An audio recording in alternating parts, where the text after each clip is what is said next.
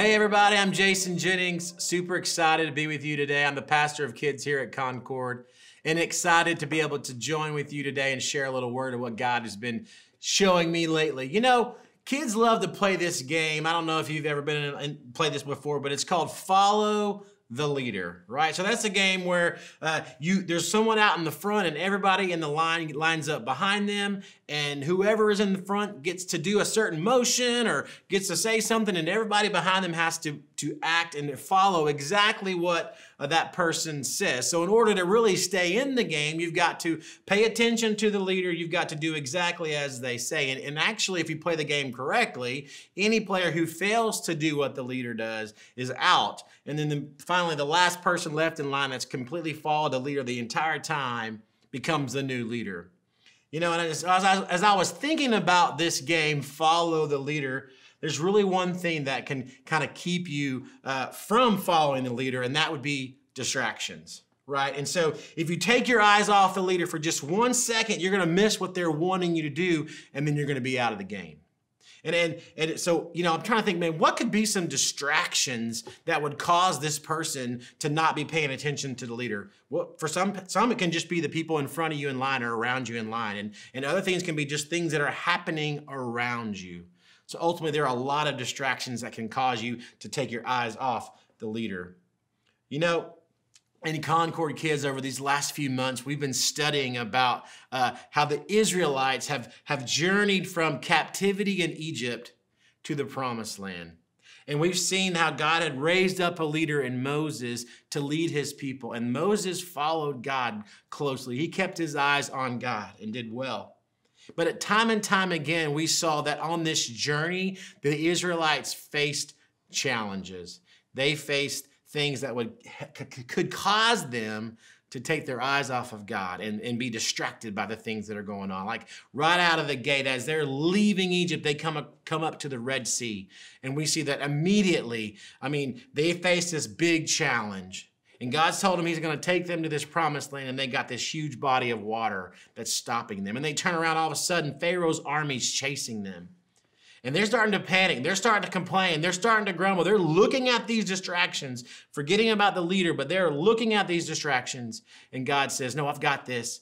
I've got you. I'm here with you. I'm going before you. And so he parts the water, through Moses, and they walk on there, and God saves them. Well, then they get into the wilderness there, and all of a sudden they're beginning to run out of food, and they're getting hungry, and they start complaining, and they start saying, did you bring us out here to kill us? And all of those things. They're taking their eyes off of the Lord, and they're focusing on the distractions.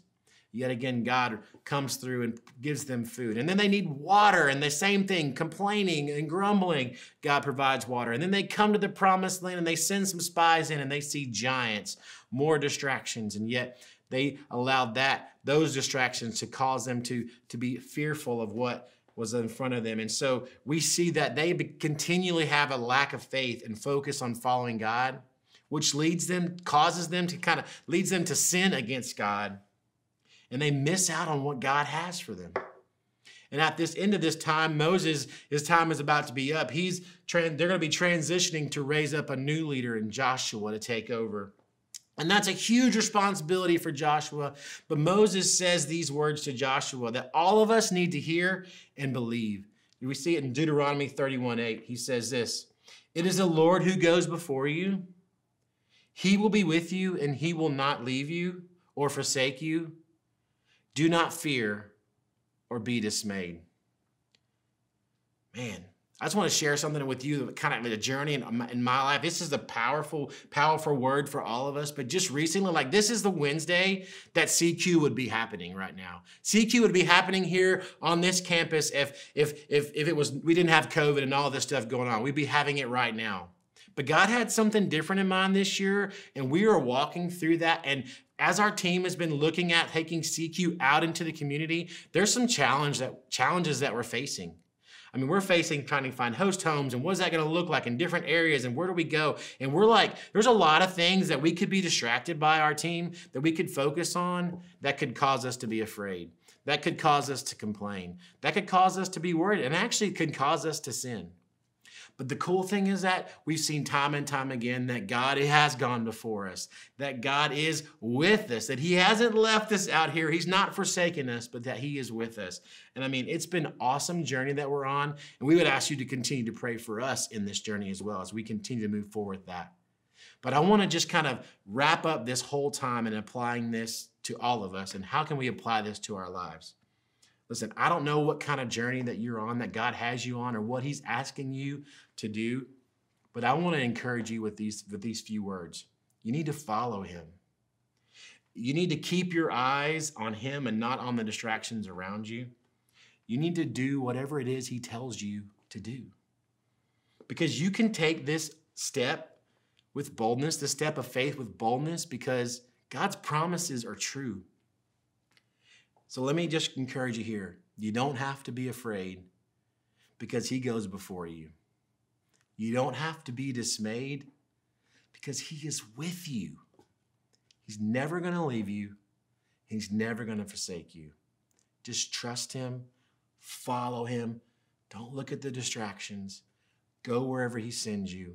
And I promise you, he's going to be with you and he's going to do things that you're going to be wowed by all that he does in your life. Just trust him. He is with you. Follow the leader. Let's pray. God, we love you and we're so thankful for you. Thankful for this word today, God. I know that we faced lots of just new, weird things in 2020. God, and it seems like every month there's something new that we're like having to face and challenges we're having to go through and walk through. God, we just want to trust you in this. We know your word is true. Your promises are true. Help us to cling to your word, cling to your promises, and cling to you. And know that we don't have to be afraid. We don't have to be discouraged because you go before us, you are with us, and you're never going to leave us or forsake us. Thank you for those words. Thank you for those promises. And we love you. In Jesus' name, amen. Thanks for joining with me today. Hope you guys have a great rest of your week. See you.